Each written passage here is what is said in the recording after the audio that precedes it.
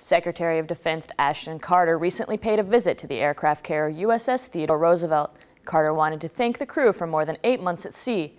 While aboard, he held a press conference about the United States' role in the Pacific.